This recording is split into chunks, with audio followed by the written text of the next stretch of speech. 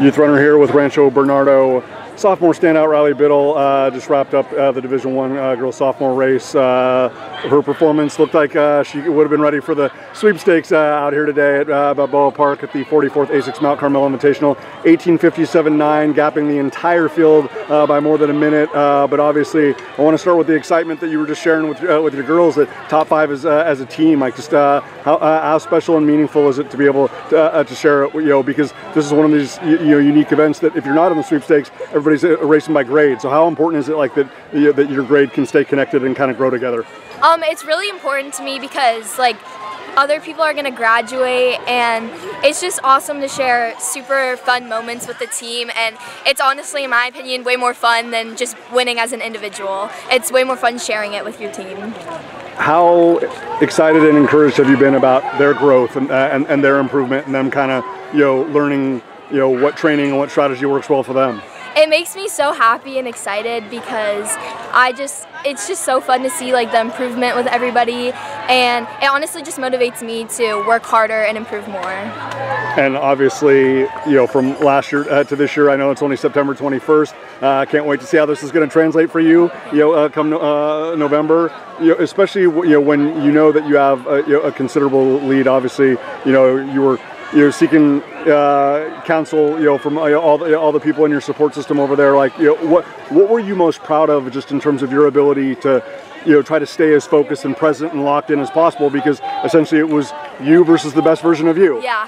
Well, I was really proud. I'm used to it in workouts, just trying to sustain like race pace like by myself, but this course is brutal, the hills are brutal, and I was really proud of myself just being able to maintain like a good solid pace and like maintain the gap throughout the race. Most definitely. Obviously, we know that the hills are always going to keep you honest, but I am very thankful, not just for you, but all the athletes that have raced thus far. The conditions are actually, pretty pleasant for Balboa Park this time of year. I mean, I've been here at this same time of day where it's already well in the 80s and whatnot. Like, I mean, were you really feeling like in the second and third miles that it's like, hey, I mean, yeah, it's hard, and obviously, the hills are going to challenge me, but the fact that that you were able to stay in command and really still be like ambitious and aggressive because the conditions were somewhat favorable. Definitely, because I am just used to training in like 90, 100-degree heat, and having these conditions, always you just got to take advantage of it and use it to the best of your ability, because it is truly an advantage. Most definitely. Riley, last thing, obviously, like I said, the name of the game is you being great on this course in November. How much do you feel like you've learned about what works best for you, and in terms of applying your training and applying your skill set, because you have such a beautiful stride and such a long gait, like to be able to apply that specifically to this course? How much do you feel like you've learned about what works best for Riley Biddle at Balboa Park? I've learned a lot. I've learned if I'm a hill person.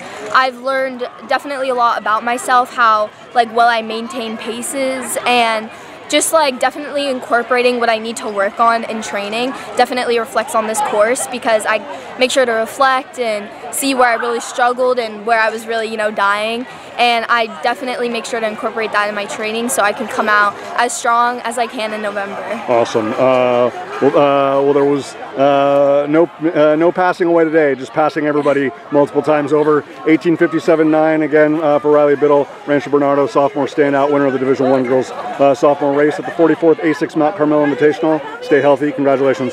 Thank you.